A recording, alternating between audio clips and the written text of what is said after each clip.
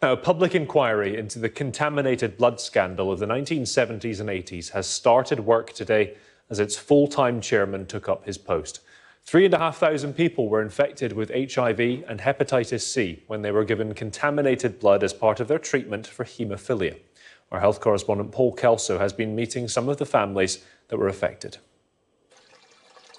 If you're going to pull together even 20 or 30 lots of blood from different people, and particularly if, as they did, you take it from high-risk groups like prisoners, drug addicts, prostitutes, street people, you are going to end up with problems. Sue Threckle has lived with the consequences of contaminated blood for nearly 30 years.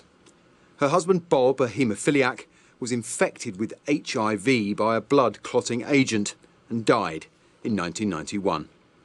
It wasn't our fault. We'd done nothing wrong, and that we'd been completely let down by whoever was responsible for making those decisions that led us to this place. And my feelings have never changed over that. It was a very dark place because Bob himself in particular was so frightened and so worried about what would happen to us, you know, because he knew that he wasn't going to live. More than 2,400 people, mainly haemophiliacs, have died after being infected with HIV and hepatitis C by contaminated blood products in the 1970s and 80s. At a demonstration in central London, campaigners called for pharmaceutical companies that made the drugs to be held responsible. From what I've seen, there was negligence both with the companies and the government, in my opinion, and I think it would be right that where compensation is due, that it should not just be from the government, it should come from these corporations as well, especially when you take into account that these corporations have made hundreds and hundreds of millions of dollars. Drugs companies and governments in France, Japan, the United States and Canada have been held to account, but that has never happened here.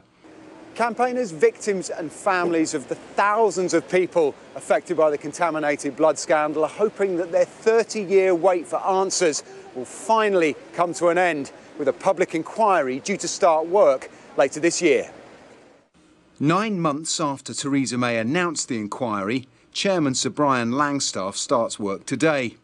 In that time, another 70 people have died. I hope that if they're not willing to come forward, companies will be compelled by the legal powers that the judge has in this public inquiry to make sure that all the documents are produced and witnesses have to come before him and explain and answer the questions that the judge may have. The inquiry is expected to announce its terms of reference soon. Its first hearings cannot come soon enough for the victims. Paul Kelso, Sky News.